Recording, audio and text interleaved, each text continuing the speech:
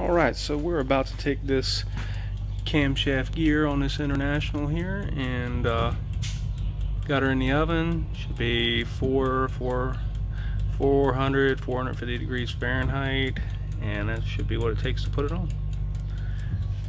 Alright, let me get my gloves on and show what it looks like doing that. Stand by.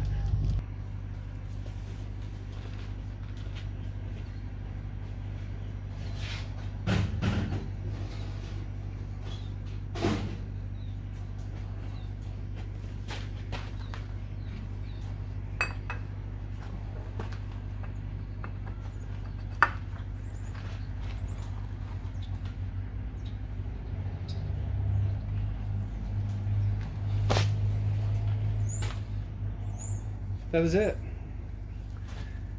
That easy. You know, that thing cools down quick, so I recommend you take that thing out of the oven. You go right from the oven right to the cam, just like I did, because that thing starts cooling down pretty fast, and it cools down really fast once you put it on that camshaft. The engine just sucks that heat right up, and it just starts contracting right away. All right. Well, I walked away for about 6 or 7 minutes to go grab a few tools, and just to show you how quick that thing cools down. I don't know if you can see that. We went from somewhere between 4 and 450 to 100 degrees.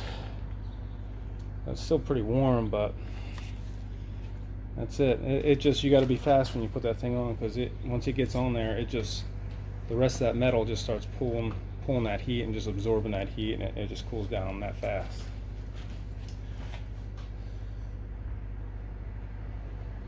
Alright, so we're going to put our lower idler gear on first, and then our upper one.